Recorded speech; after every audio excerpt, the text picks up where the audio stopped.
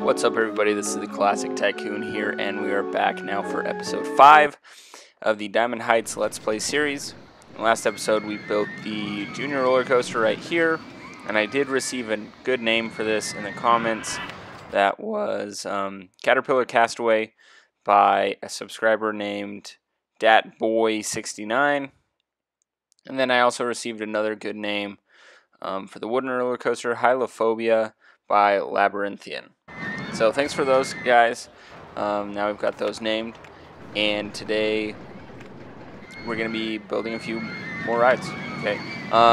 Checking out the park value, we're sitting at almost 250,000. Got to get that up to 300,000 by the end of year 3. So we seem to be in pretty good shape here. We did receive an observation tower at the end of the last episode. So I want to throw one of these in here while we wait for our next roller coaster to be researched.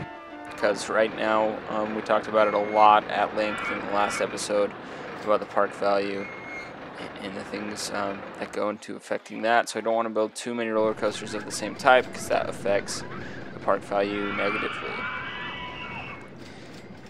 I mentioned this before, but the hardest thing about Diamond Heights is probably just finding places to put new rides. I've been avoiding putting a ride in this spot, but I think the observation tower is actually a good candidate for this because it's so thin. And so it'll fit in here pretty well. The only downside about this spot is you can't really put in a long queue line. But since it's a gentle ride, I think it'll be okay. So, there you go. The observation tower's in there. We'll wait for that to get its excitement ratings available, and then we will price it. And as we do this, we see that our next roller coaster has been researched. 2.8 excitement rating for this observation tower, so let's adjust the price accordingly. We'll open it up, and then now we're going to start building a wooden Wild Mouse. Now, I had this thought, because this park does have a Wooden Wild Mine ride. Okay, it's called Doppelganger. And I don't know if, technically these are two separate roller coaster types, right? This is the Wooden Wild Mouse, that's the Wooden Wild Mine ride. So hopefully, even though the roller coasters are pretty much identical in every way, hopefully this will consider it two different types of roller coasters. If not, we could be hurting the park value. And I guess we'll just find out after we build the ride. So, just like everywhere else, I'm kind of looking around for a good spot to build this. Actually what I'm doing right now is looking around for construction rights and land for sale, which there isn't any in Diamond Heights. So we just got to find a spot to put this thing. I don't really want to put it in the water yet. I want to save that for something else. I don't know what exactly. So right now I'm just scoping out a spot to put this thing. And this is where I think I'm going to land. We're going to have to lower some land in order to do this. But let's put the next roller coaster right here. It's going to be, tightly spaced, so it should fit just fine. And so let's start building this thing. Okay. So the first thing we're going to have to do is lower the land right here. I lower 2 spaces because we need to put in the station platform, and I'm also accounting for the ride entrance and the ride exit. So that's why I lowered 2 pieces of land. The nice thing about the Wooden Wild Mouse is that you can go into a very steep chain lift. So that's great. Okay, so let's go ahead and start building this thing. Go ahead and just watch me build it. And we have to make a lot less adjustments to the land than I thought we would in this roller coaster. But let's go ahead and just watch it.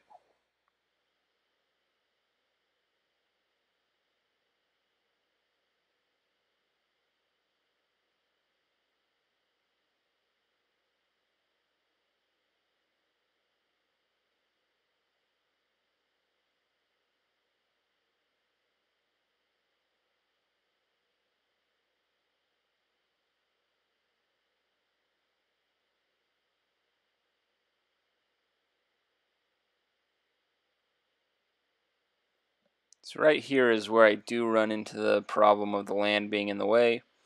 So I just lower it and make a nice cave for the roller coaster to go through. Do have to hide the scenery in order to kind of see what you're doing here.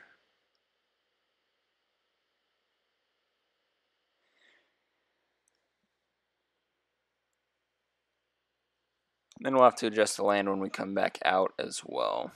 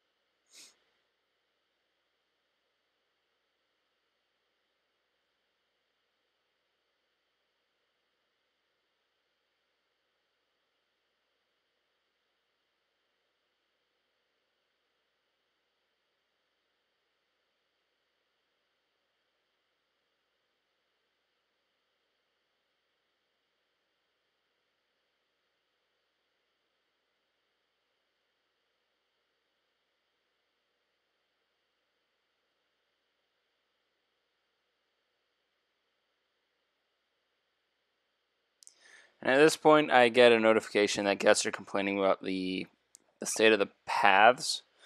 Too much puke. So I'm just gonna hire a bunch more handymen to prevent the park value or the park rating from going down. So that's what I did right there. So just a quick break from the roller coaster. Let's get back to it. We're gonna be finishing this thing up pretty soon here.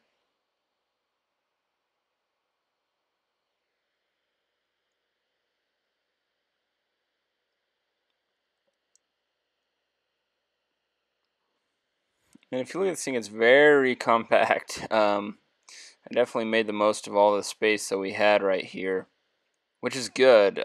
This roller coaster is turning out really well for the space that we had for it. I'm liking it quite a bit.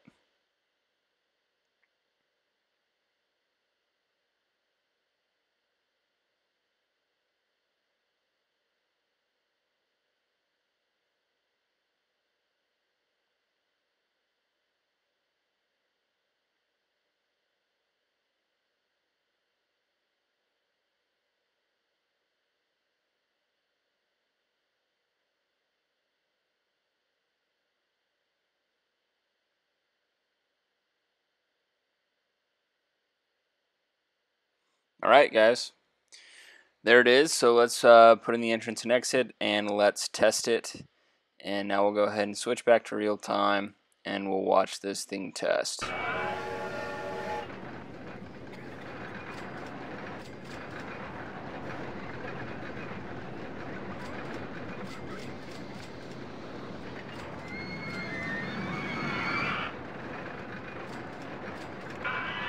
It's moving a little slow, but I actually like that. There's no danger of it being too intense when it's moving as slowly as it is.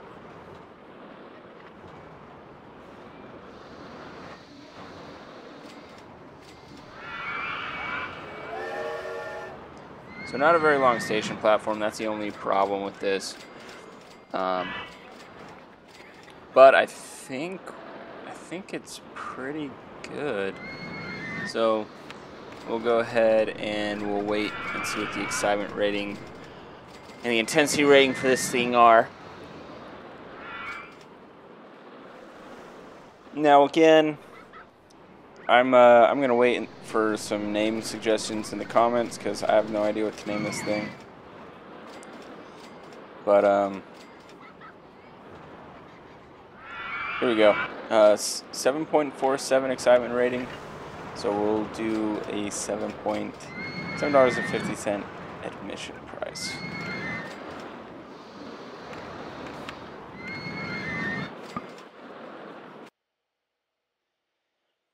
All right, so let's just zoom through putting in the pathways that we need to here, and then we'll start wrapping this episode up.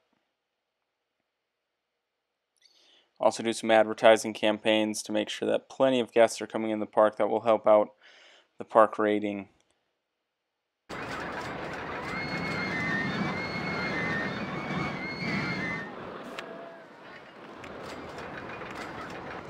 Last thing I'm going to do here is, and I can't believe I haven't done this already, I'm going to go through the park and change the inspection times to 10 minutes on all the roller coaster or roller coaster-ish rides.